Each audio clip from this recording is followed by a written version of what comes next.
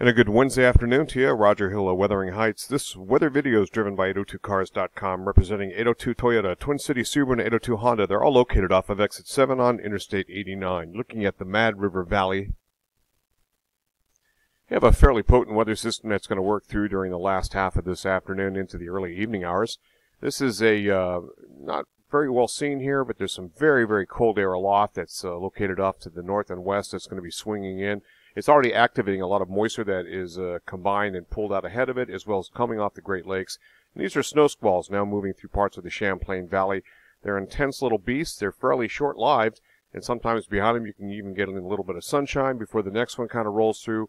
I think this is going to be the case off and on across mainly the northern two-thirds of Vermont, probably Rutland and points north. There could even be a couple squalls that go down across the Mohawk Valley and so forth, and into southern parts of Vermont. Needless to say, temperatures right now are holding their own at basically 25 to almost 30 degrees, a few 30-degree readings in the Connecticut River Valley. That's going by the wayside, as what we're going to see is temperatures a lot colder, and you can see temperatures around 5 above, 7 above, 14, and so forth. This is single-digit temperature here, and this is below zero, so it gives you an idea just how cold it is up to the north and west of us. Storm Prediction Center, using their mesoscale analysis, we're looking at the 300 millibar levels. Let's get it down to 500, that slice at 500 hectopascals of roughly about 18,000 feet or so. This is minus 43 degrees Celsius. This is a real cold batch of air that's headed into Vermont. This is activating and making things very unstable as it pushes in aloft over relatively warmer air. That air not especially cold, but it makes for instability. And that's when you get snow squalls, and sometimes you can even activate a localized, very brief thunderstorm. Looking at the next slice we have here, you can see this is the 700 millibar, about 10,000 feet, 700 hectopascals, and you got this strong trough swinging on through. And then taking it down a little bit, the next level here, this is minus 26 degrees Celsius. This is 850 millibars.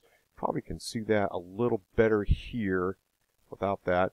And you see the gradient here. This is very, very cold air pushing into relatively warmer air out ahead of it. And that combination is activating snow squalls.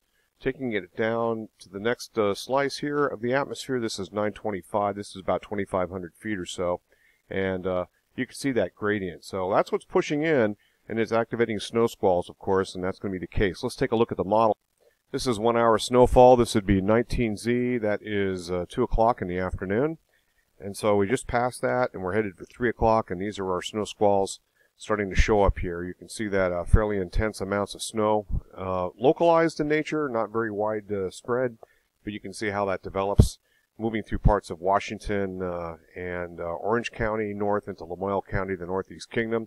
It's mainly the northern two-thirds of Vermont affected by these squalls today, and you can see that they move on out gradually here, but kind of hang around the Northeast Kingdom a little bit longer. This is 22Z, or about, that would be 5 o'clock this evening. This is 6, 7 o'clock, and then finally 8 o'clock. They're pretty much out of here.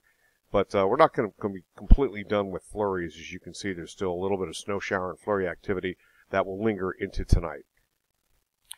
And we're looking at 10 to 1 snowfall for the whole thing using the HRRR model.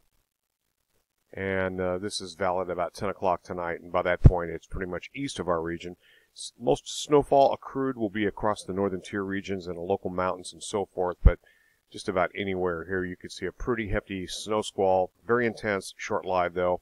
And then we'll use Kuchera very quickly.